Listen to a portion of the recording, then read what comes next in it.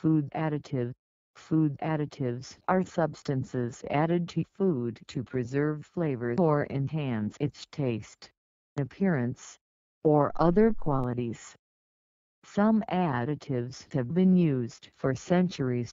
For example, preserving food by pickling with vinegar, salting, as with bacon. Preserving sweets or using sulfur dioxide as with wines. With the advent of processed foods in the second half of the 20th century, many more additives have been introduced, of both natural and artificial origin. Food additives also include substances that may be introduced to food indirectly, called indirect additives, in the manufacturing process, through packaging, or during storage or transport.